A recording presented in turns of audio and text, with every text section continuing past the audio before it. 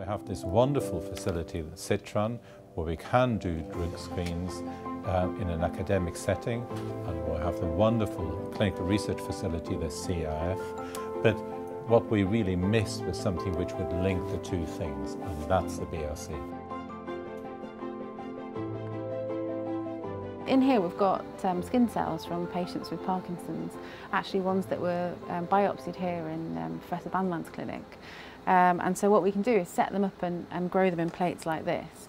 We're doing a drug repurposing screen. And so these are drugs which are currently used for other diseases, and then we're screened to see whether they can be useful in Parkinson's. So we've got one really good candidate that's come out, and so that's UDCA. And what we found was that it really boosts the energy status of the cells from patients with Parkinson's. And drug repurposing is really a fantastically powerful approach to allow the academic community to undertake more drug trials. Why is that? Because it's much cheaper and it's much quicker to assess novel compounds for their effect in illnesses such as Parkinson's disease.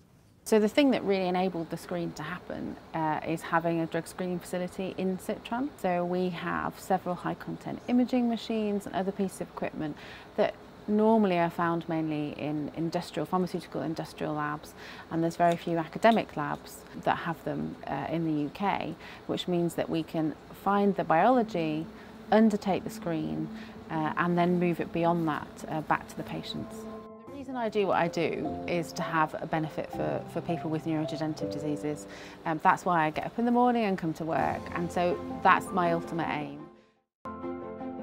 The Sheffield BRC is really exciting going forward, because in 1 year we've already made a lot of progress, but actually also we've recruited some really talented young scientists, both clinician scientists and basic scientists, to train in the translational neuroscience pipeline, and that's really exciting going forward over the next 4 years.